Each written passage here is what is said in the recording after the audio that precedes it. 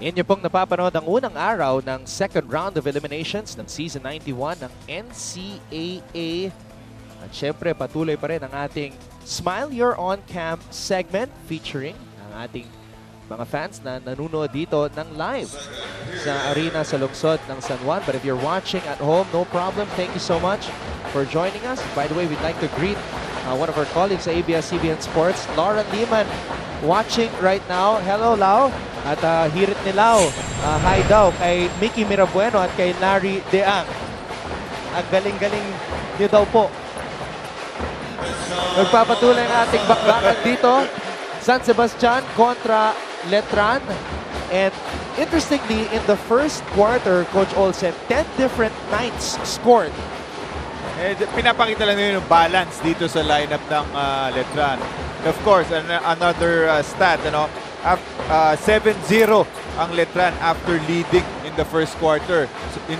Sa first round, 7-0 sila after leading the first quarter. Mark Cruz finally getting on the board via his first field goal. Ito na ang pinakamalaking kalamangan para sa Letran. 26-15 inside pass. Ginto supalpal sa likod pero sumabit si Balanza. Balikan natin ngayon si Erica Rabar. Yes, doon ngayon kasama ko si Mr. Rolly Basilides, ang membro ng 5-peat San Sebastian team noong 1993 to 1997. Hello, sir. Ano po yung pinaka-namimiss nyo dito sa NCAA? Marami ako namimiss, lalo na yung crowd, yung mga drums, yung mga students na pag sumusuporta every game namin dito sa NCAA. Nakakamiss naman po talaga yung crowd, lalo na po yung suporta ng mga tao. Ano naman po, ngayong lamang po ang Letran, ano naman po yung mabibigay nyong advice sa San Sebastian? Sa ngayon, sa nakikita ko, concern ko, kailangan yung transition offense nila, ma-perfect nila. Kasi sa fast break, nagpo-full court yung Letran, so kailangan ma-break nila yun. And backs out sa defense. At ayun nga, so Sir Rolly Basilides, balik sa'yo, Anton. Maraming salamat, Erica. Yes, one of the high flyers of San Sebastian before, nakasama rin niya sila Romel Aducol at member din ng champion team ng San Sebastian yan, si Rolly Basilides. At syempre, mga teammates niya ngayon, mga miyembro ng coaching staff, Rodney Santos, Buboy Tanige, and Banjo Calpito, mga miyembro ng unang 5-peat sa kasaysayan ng NCAA from 1993 to 1997. Bullet pass sa ilalim. Bulanadi unable to finish. At may foul na naman sa ilalim. Talagang physical ang ating bakbakan dito sa pagitan ng Knights at Golden Stags. Let's take a look at what happened here dito sa last sequence na ito. Ang unang field goal ni the Ant-Man sa ating laban. Master Guapo move of the quarter. Watch out for more Guapo moves powered by Master, sikreto ng mga Guapo. Kanina nakita natin a missed opportunity for San Sebastian dun sa fast break na 2 against 1. Yes. Those are the kinds of opportunities na hindi pwedeng pakawalan ng San Sebastian, especially in a game like this against Letran Knights. I've never heard this before, Coach Olsen. Hirit ni Margo, don't just bring home the bacon, bring home the whole pig.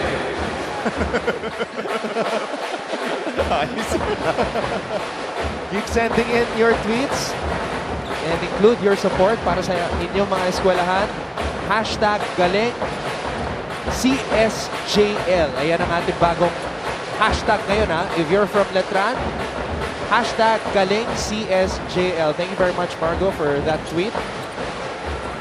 We encourage everybody to be creative with your tweets also. Nakakatuwa Samantala, Costello, stop and pop jumper. Wala. 2-on-1 fast break situation para sa Knights. Ginto for the Ant-Man. Ito mo yung comparison doon, Anton. Twice, itong San Sebastian had the numbers. Pero itong Letran, ang nakashoot pa doon sa kabilang end. Sa kabilang panig naman, Michael Calisaan. That's his favorite spot underneath the basket. Balikan natin itong fast break. Coach Olsen, fast play of the game brought to you by Smart. Live the Smart Life. It was the Ant-Man. I think that was his 4th point of the game, giving this 10-point lead dito sa Letran Knights. The last time out when these teams played each other, ang maganda rin ginawa ng San Sebastian was their zone defense. At so far dito second quarter, pinakita na nila itong zone defense. But kagaya ng sinabi mo, nakaraan na ang first round, handa na rin ng Letran dahil alam nila na hirapan sila doon sa zone defense nila ng first round. Pinaghandaan naman yan ni Coach Aldin Ayo. And also, the zone defense, Coach Olsen, kind of backfired dahil that opened the three-point shooters for the Letran Knights. Well, not just the three-point shooting, yes, of Letran Knights na isang weapon nila, but of course, offensive rebounding ang naibibigay mo when you play zone defense. Ngayon naman, San Sebastian giving the Knights a taste of their own medicine, forcing a turnover and converting. Mga bagong defensive strategies. Yan ang ipapakita ng bawat kupunan dito sa second round ng Season 91 ng NCAA. Balanza, tumira sa labas, bitin. Rebound ng Batak pero may tulakan na nangyari sa ilalim. Pakalawang foul na yan ni Jeric Fabian. And again, another offensive rebound off that missed three-pointer by Letran. 28-22. Letran on top. Mark Cruz. Masyadong mataas para kay Kevin Racal. Di kumonekta ang dalawang veteranong Knights sa offensive sequence na yon. My question to you a while ago, Coach Olsen, will the Letran Knights or the players who have been drafted still playing serious dito sa Season 91? Kitang-kita naman, todo bigay pa rin si Racal, Cruz at Ginto dito sa laban na to.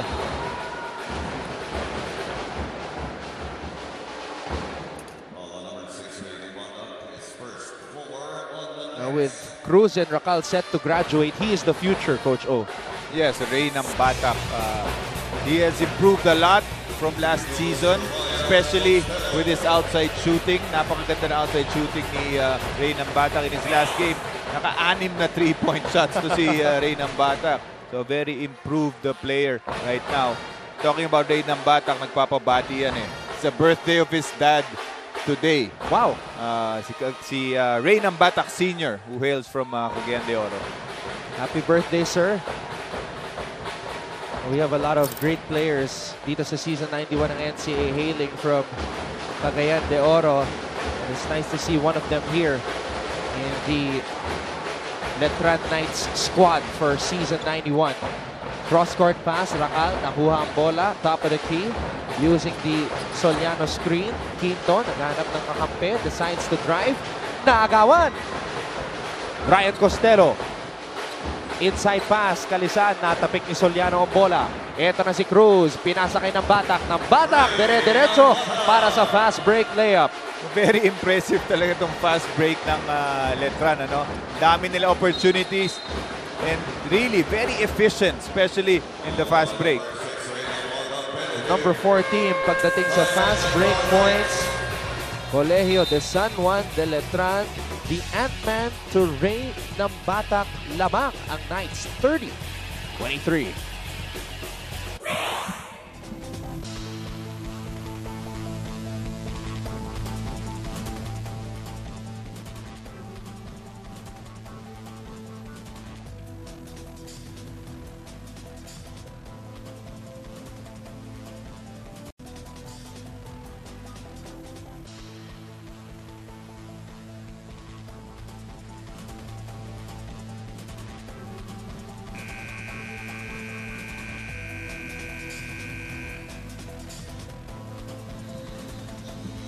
More pretty faces watching live dito sa arena sa lungsod ng San Juan. And thank you also to everybody watching wherever you are, whether you're watching on ABS-CBN Sports in Action or on Pulse, High Definition Sky Cable Channel 167 or all over the world via the Filipino channel. Maraming salamat po.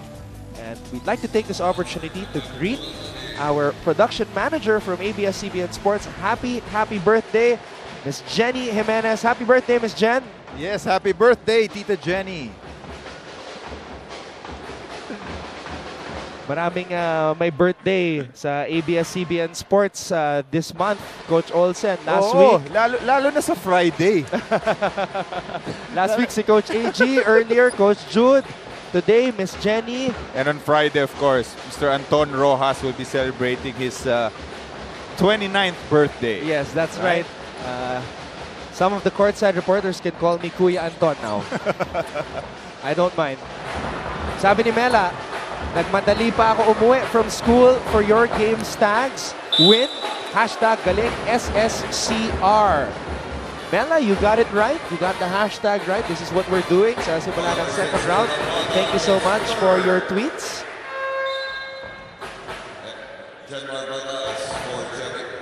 We'd like to invite everybody also to tweet, show your support for your school.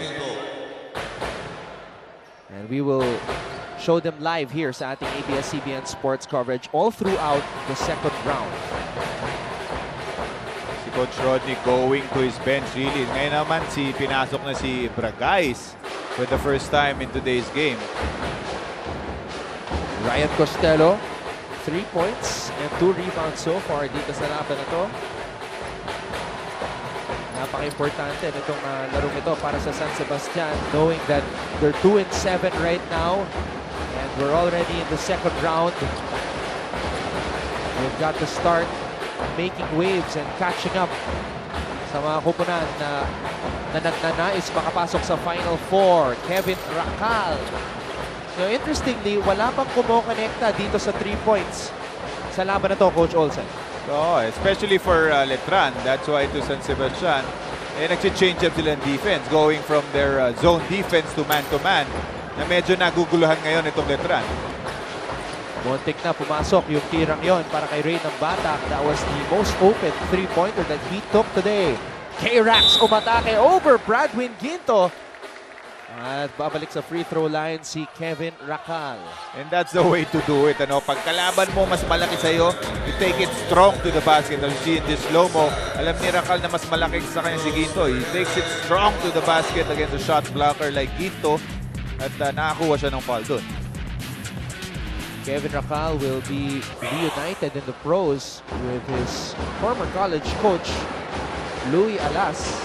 The first coach he played for when he first entered the NCAA. And I'm pretty sure kaya naman din-draft ito ng koponan ni Coach Louis Alas pros is because very familiar siya sa laro ni Kevin Racal. Ang koponan ni Kevin Racal ngayon, lamang 32-27 or Tuesday. Pinasa kay Ginto ang bola. Nakitawid nila sa half court. Under 5 minutes to go here in the first half. Naagaw ni Soliano ang bola. Ito na si Mark Cruz. Cruz, pinasa sa kanto. Louis for 3. First 3-pointer of the game. Courtesy of McJor Louis. Yun na hinihintay mo, Anton. First 3-pointer of the game. And that corner is very vulnerable para dito sa San Sebastian Stags because ang nandun na bumabantay dun sa corner yun is Bradwin Ginto, a much bigger opponent. At ito si Louis, mas lamang sa quickness kaya nahuli dun si Bradwin Ginto. Letran is really a 3-point shooting team. Looking at the numbers, 75 made 3-pointers in the first round. That's the most number of made threes by any team in the NCAA. At most attempts din ang Letran, 246 attempts. It's a very dangerous combination, And 3-point shooting, siya kayang running game. Even during the fast break, pag libre yung mga yan, talagang tinitira agad nila. You have Nambatak there, you have Cruz, and Racal din. Nakahanap ng formula si Coach Alden Ayo para hindi mapansin yung kanilang lack of height. They're hiding that lack of height using defense and outside shooting. In and out on that triple by Nambata. Cross-court pass. Pula na di bobbles the basketball at babalik sa Letran ng bola. Dami ng missed opportunities nito San Sebastian. They're doing the right thing. Ang problema kung paano nila gagawin yun. Kanina, during sets, gusto nila puntahan si Ginto. Pero hindi nila mapuntahan because of turnovers. Magandang depensa rin kasi ang pinapakita ng Letran Knights. They've been going full court, man-to-man all the way so far dito sa laban na to. Intis at tres ni Cruz. Kevin Racal, fade away, wala pa rin. Soliano, pumik, tumira, wala pa rin. Pero mananatili ang bola sa panik ng Letran. Grabe rin itong offensive rebound ng Letran. Malaking lineup na ito nasa loob for San Sebastian. You have Kalisaan, Ginto, and Bulanadi in there. Inside pass, natapik, naagaw ng San Sebastian. Ortoste with a finish. Finally, they get something of that fast break. So easy layup by Jamil Ortoste. Ortoste now with 5 points dito sa laban na to. Racal, pinasa kay Luib. Ng batak, hops inside. Racal, hindi nabasang bola. Soliano, 3 in the key, tinawag kay Racal. Again, yung change-up ng depensa ni Coach Rodney from man to zone, medyo gumugulo dito sa Letran Knights. Imagine 5 lang tong lamang ng Letran ngayon, Anton. Tapos ang dami ng turnovers na nakukumit sa San Sebastian. So kung maibabalang nila yung turnovers nila, be very good close game. Baka lamang pa sila. 11 turnovers na nakumit ng San Sebastian. Make that 12. And the Atman going all the way for the fast break layup. 7 points for Mark Cruz. Ang problema, Anton, after a turnover, convert pa itong Letran. Sometimes after the turnover, pwede mo na ma-stop yun by sprinting back. But ang nangyayari ngayon, easy 2 points ang Letran because of those turnovers committed by San Sebastian. San Sebastian slowly succumbing to the pressure kasi nung unang bahagi ng first quarter, nabe-break pa nila yung press ng Letran. Kalisaan, that's what he does best. Abangero yan si Kalisaan sa ilalim. Doon siya nag-ooperate sa ilalim. Yeah. He's a good finisher underneath at pretty nice jump shot also for a big man. Pero yun, kagaya sinabi mo, doon siya nag-ooperate sa ilalim. Naka 35 points yan si Kalisaan, the second highest output in the first round. Pero ngayon, ang kanyang kupunan down 37-32. Magbabalik po ang NCAA Season 91 ilabas ang galing.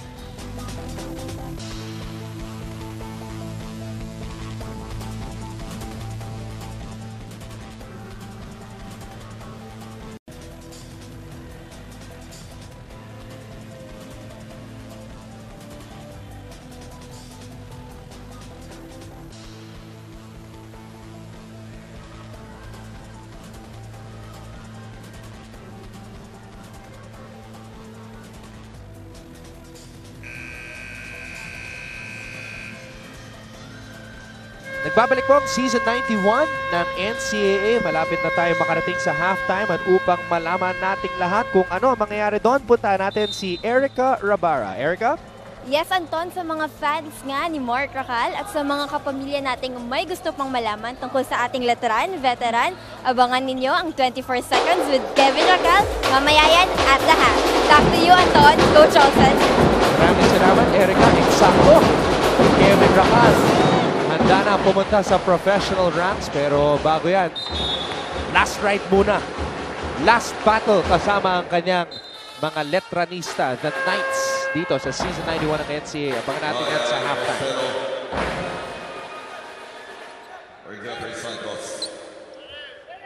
Ito yung adjustment ni Coach Rodney. Back-to-back turnovers for San Sebastian because of that press ng Letran. Pinasok ni Coach Rodney ngayon si Ryan Costello, who is doing a good job controlling itong offense itong San Sebastian. Samantala, Soliano, the silent operator para sa Letran Knights, nakapuntos na. Meron siyang 4 points dito sa larong ito.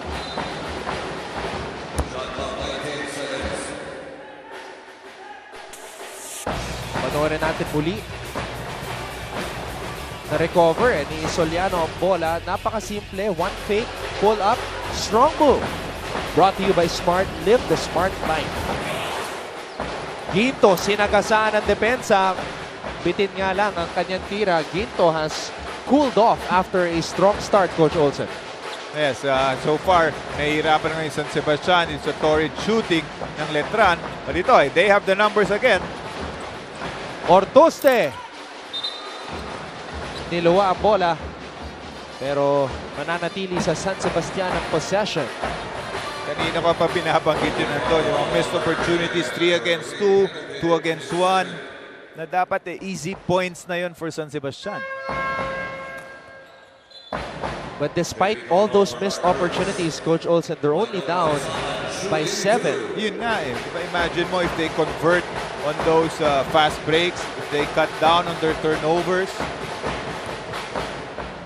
and if they make their free throws. Itong Letran, 11 points off turnovers. Bulanadi on your screens a while ago. 7 points for Bulanadi dito sa larong ito. Actually, a good performance for him. They need other players to step up aside from the first 5. Talking about the team of Coach Rodney Santos.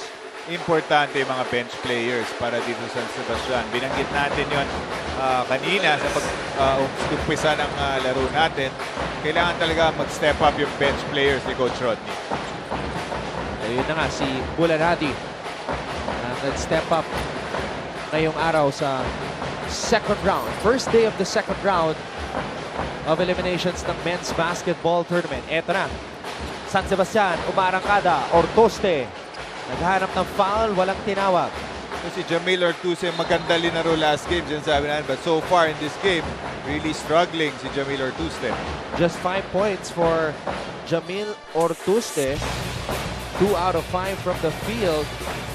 Nabitawan ni Calvo ang bola, wrong pass. Another turnover for Letran.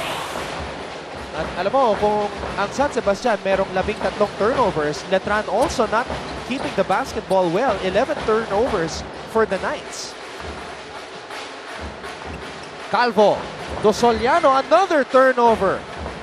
Ito na ang Golden Stags. Fabian, huminto, umatake. Lumea, pasok. Good job by Fabian. Ito, attacking the basket, getting that 2 points. So, ito mo, hanging around lang itong San Sebastian right now. 4 lang itong hinahabol nila.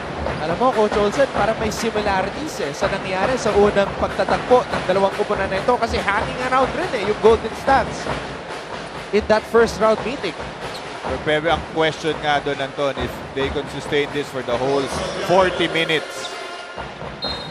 And that's the problem when you don't have a solid bench. It's very hard to sustain the same level of play. 39.8 seconds na lang ang nalalabi dito sa ating first half. Costello. Babalik sa free throw line para sa koponan ni Coach Rodney Santos. Costello, also former San Sebastian Statlet, teammate ni Michael Calisan.